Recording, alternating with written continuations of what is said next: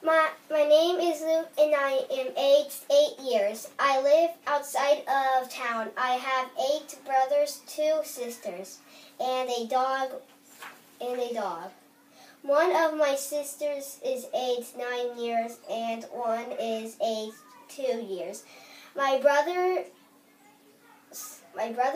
aged are aged 9, 1, and 8. My parents died, so we had to go out of town to Grandpa's. Grandpa's rules were could not go play outside. We could not go outside. We could only go outside on the weekend. My chores are waking up my little brothers and sisters up. I also have to hunt for food with Grandpa.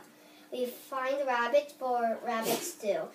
When I get home, I also feed the dog. I like to stay at Grandpa's.